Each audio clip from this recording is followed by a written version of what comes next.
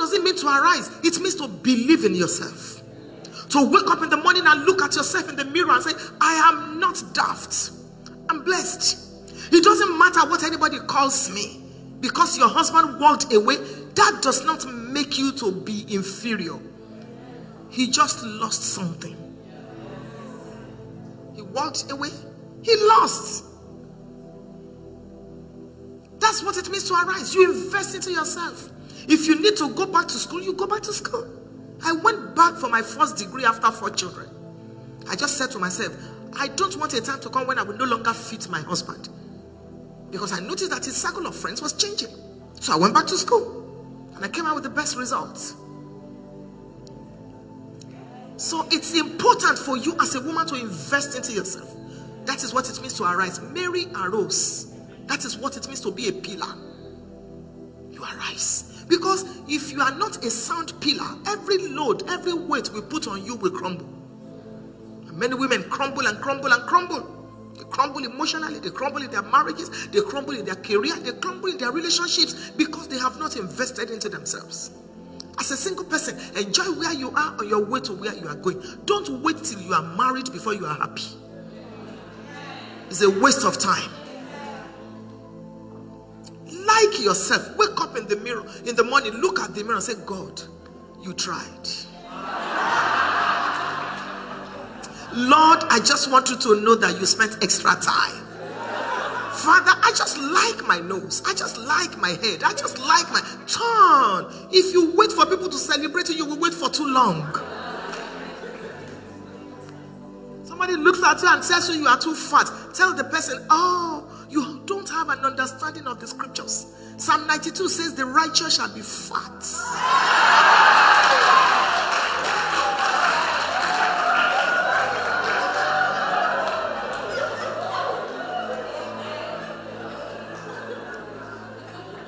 Stop looking down on yourself. You are a pillar. Stop belittling yourself. Stop feeling inferior. No woman is ugly, depending on the packaging. Package yourself very well. Look good. Exercise your body. Make up your face. When you are above 35 and you don't even make up your face, no good powder on you, you are like a house that is not painted.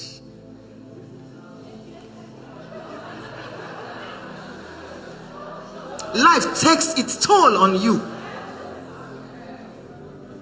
You may not wear red lipstick like I do, but know what suits you. And dress very well. Don't look 67 at 37. Can't you see your mommy?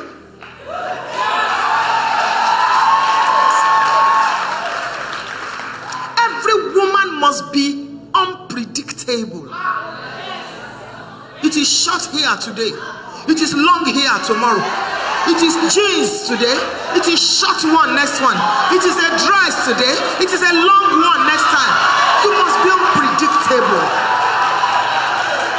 Unpredictable. You are a married woman and the only nightwear you have is the one you inherited from your grandmother.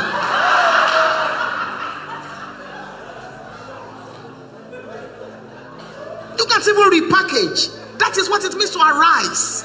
Pillars are not meant to just stay on the floor. You must arise. The Bible says that when she got pregnant, she arose. Help me tell your neighbor, arise. You must arise financially. If the totality of your life as a woman depends on your husband financially, you are a colossal disgrace. A misfit. Until your husband comes, you cannot give an offering. Until your husband comes, you can't buy the groceries. Until your husband comes, you can't bury your grandmother. Something is wrong with your womanhood. You need your own. You must be economically inspired and empowered. Full-time housewife is full-time suffering. PLC. Get it right. Even if your husband is very wealthy and he gives you money, make something out of it. Invest. Even if you must work from home, do something with your life. Write books. I was in Paris to preach. They gave me a fat honorarium, but beloved, listen, the books I sold, I was looking for how to carry my money. There's something on your inside as a pillar. Pillars are not meant to be buried. Pillars are not meant to be on the floor. Arise. Some of you can make hair. You learned it when you were in Africa. Get your money. Some of you can just babysit. Some of you can tell people, I can decorate your house. Some of you can say, we just need to change a few things. That's my area. I decorate a lot. I don't have the time. My son said to me, Mom, you need to found a company. I said, I don't have the time. I just saw the idea and they run with it.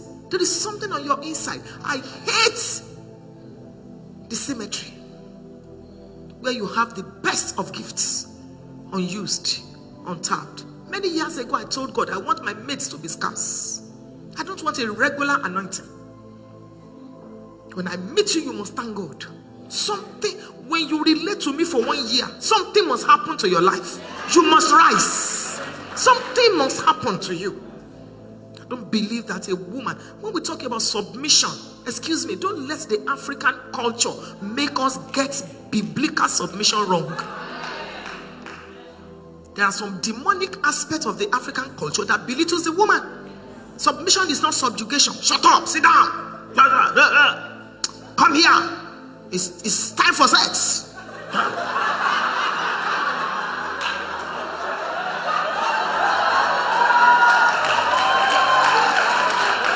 That's the African culture.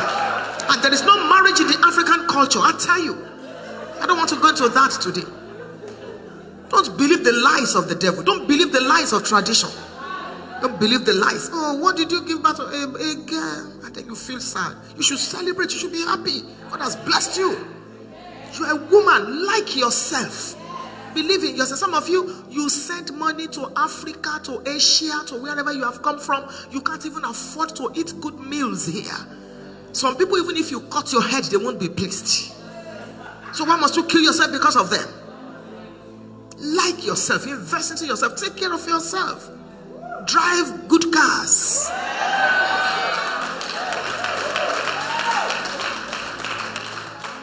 Don't be a 12 o'clock Christian. Don't be a 6:30 Christian. You must be a 6 o'clock Christian. A 12 o'clock Christian, day by day we are marching into heaven, heaven, heaven, heaven, heaven, heaven. Everything is looking upward. Heaven, heaven, heaven. You are so heaven conscious, you are not relevant to planet Earth. Excuse me, you can't even take care of yourself. Pimples is not a gift of the spirits. Pimples is not a sign that you are holy.